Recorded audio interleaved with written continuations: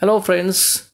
So as far as research concerned, now we are heading towards the topics which will be beneficial for seminar or giving seminar for UG and PG students of mathematics. We are taking into the various volumes. So let us go for this volume 1, in which we'll see some basic and interesting topics which one student of UG mathematics as well as PG mathematics can go for giving the seminars. Okay.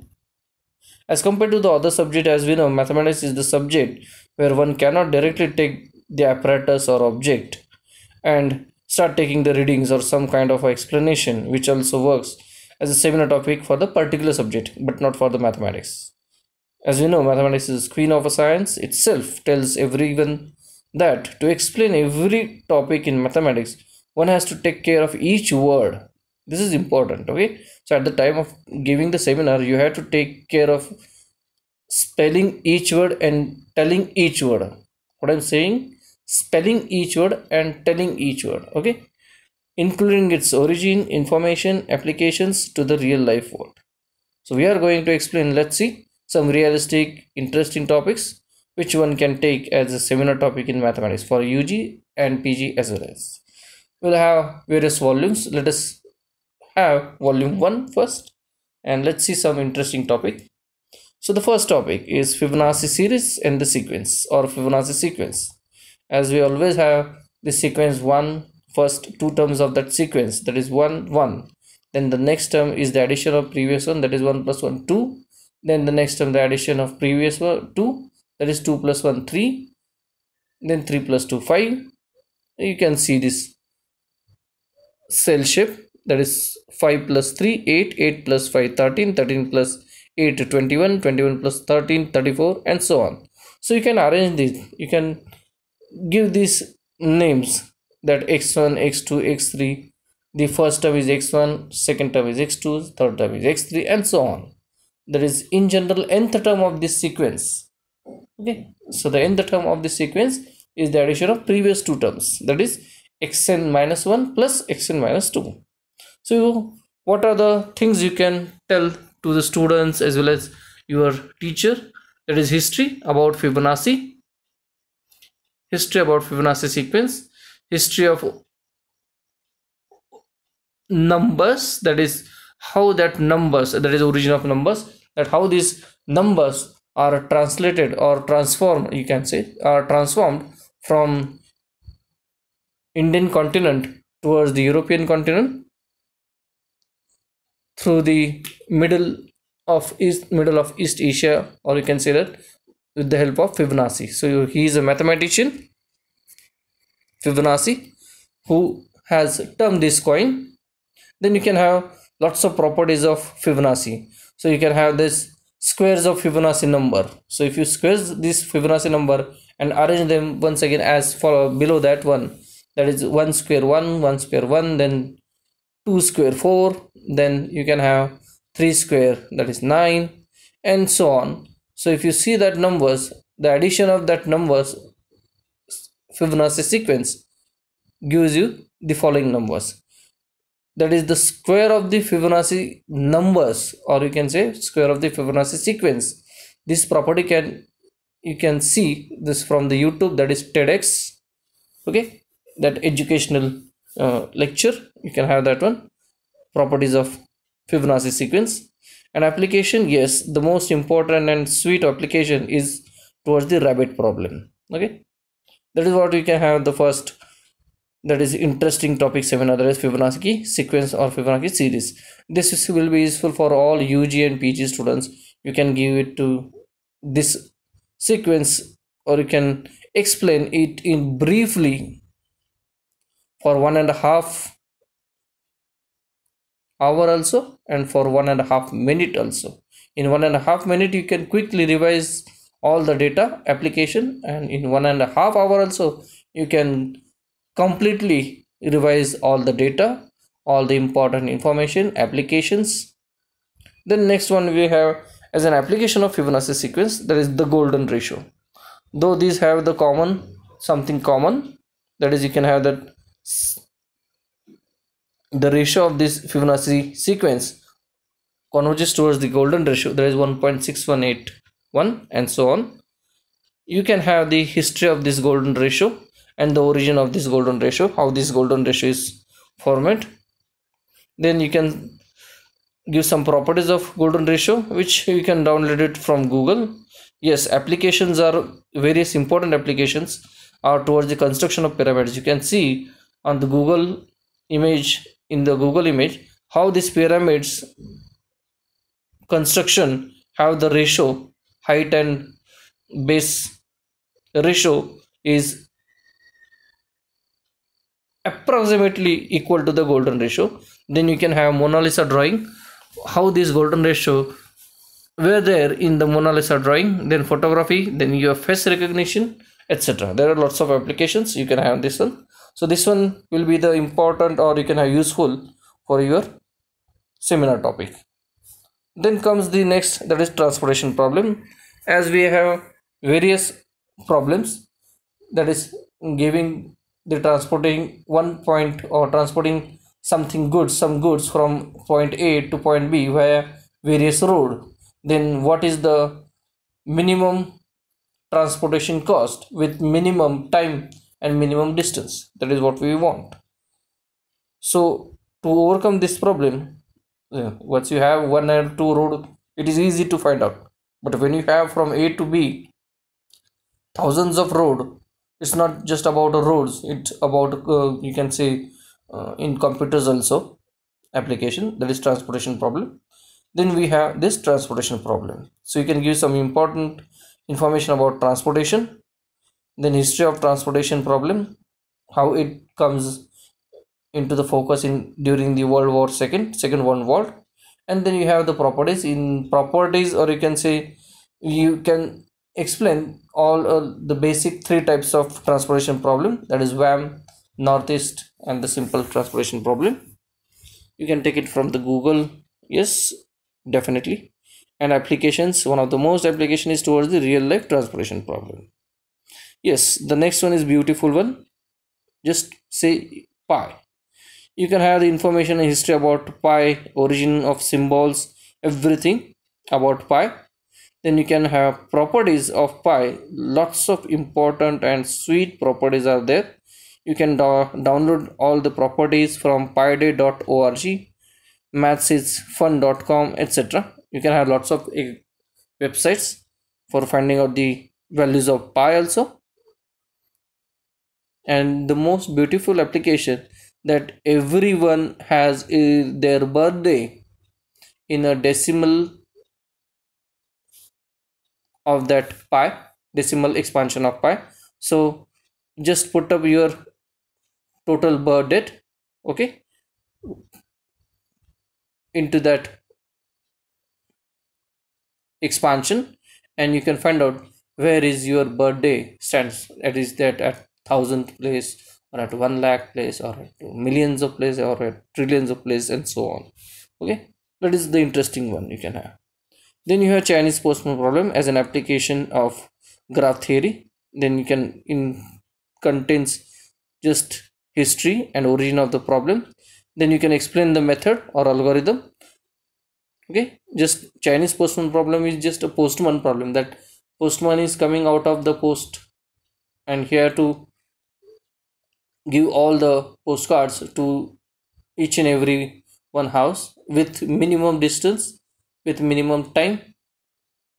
So which pattern or which road he can use, so that the postman can post all the cards to each and every house with minimum stipulated time and with shortest distance.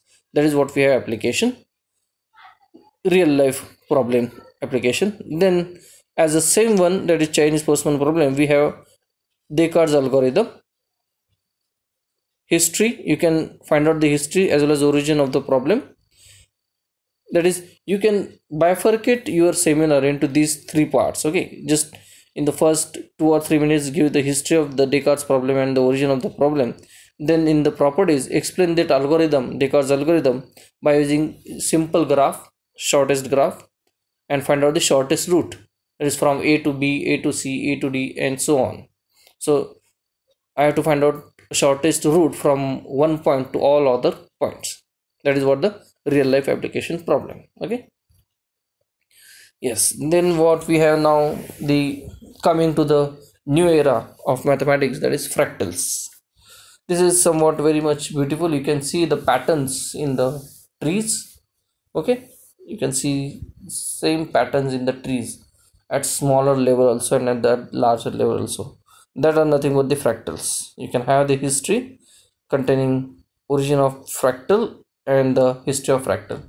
This one is very much simple. Those who can good in English, those are good in English, they can find out the lots of information.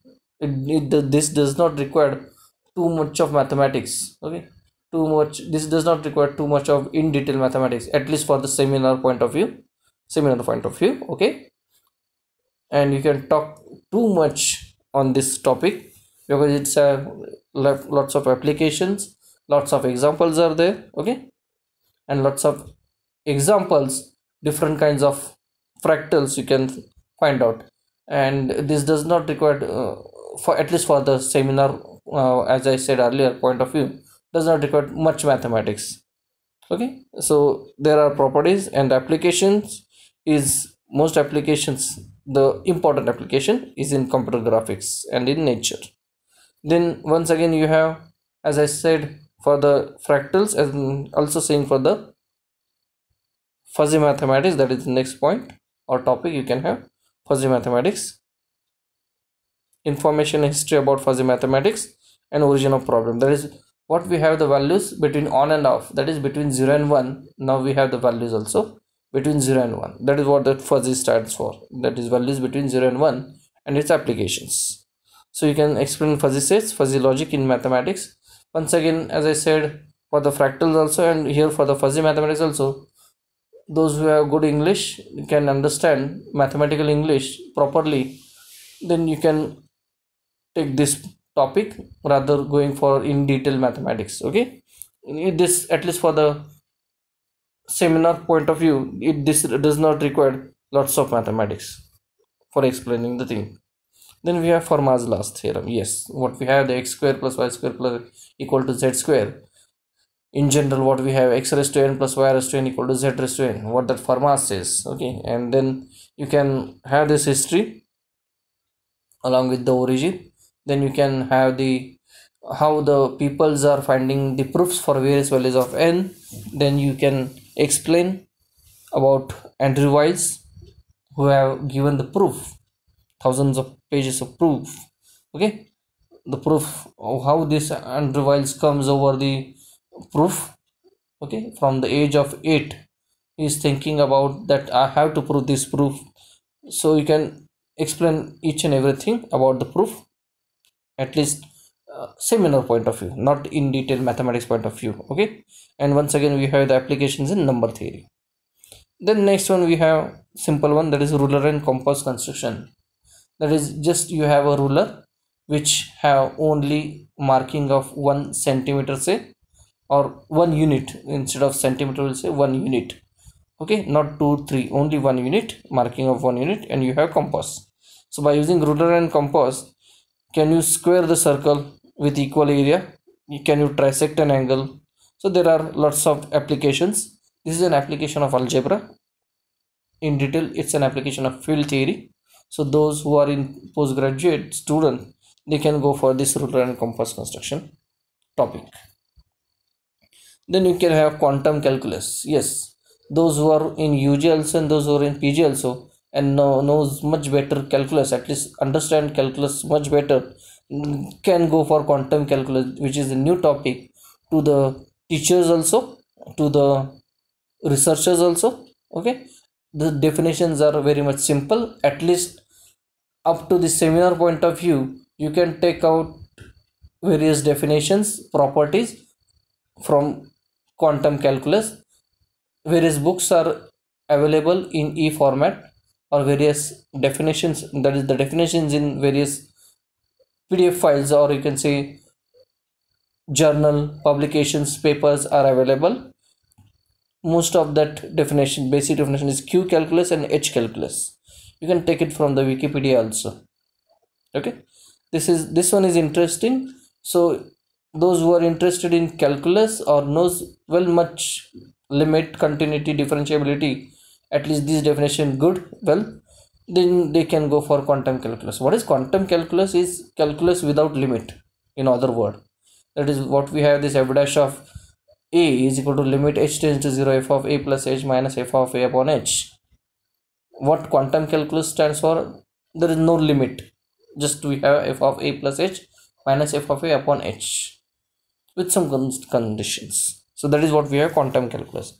So what we have, the derivative, continuity, and so on. Okay, then we have IoT, that is Internet of Things. So this one may be a part of mathematics, may not be a part of mathematics, depending upon the student choice. Internet of Things and origin of Internet of Things. Yes, how this today's world is totally based upon internet. Okay, that is what you can have, find out various device. Say for example, nowadays we have a fan with remote also, we have ACs with remote already, but now we have a fan with remote which consists of 1 hour, 2 hour, 3 hour, 4 hour duration also. So that is, you can have as an application of Internet of Things. Okay, you can have real life problems also. Then we have matrix algebra. Yes, you can have, this is somewhat very much beautiful, interesting topic one can have. Yes, UG and PG students can understand. We know that e raised to x is summation x raised to n upon n factorial. In the similar way, what they are going, that x is replaced by a matrix, that is e raised to a equal to summation a raised to n upon n factorial. And what that a raised to n stands for? A into a into a n times. That is what you have. So that is just one simple, you can say, property. Okay, there are lots of important definitions in matrix algebra. You can give the history and origin, and some basic properties can be proved, because as it is a new topic to the teachers also, and students also, researchers also, some teachers, not all the teachers, some teachers also, you can have this matrix algebra as a introduction to matrix algebra as a your seminar topic in competitions also. Okay, then you can have a trees. Yes, in graph theory, this has lots of applications in real life world. For example, Google, Facebook, search engine, Google search engine also. Okay, so you can have this trees, origin. Okay, properties, say of some properties of trees, that is trees, as we have a real life tree, you can see, when you see the tree, it has a one root, like the same thing in tree, we have one root. Okay, that is what we have, it is called as a root. And then we have the various edges to that tree. Okay, having friends of friends of friends of friends, it's Facebook, nothing but a tree, application of tree.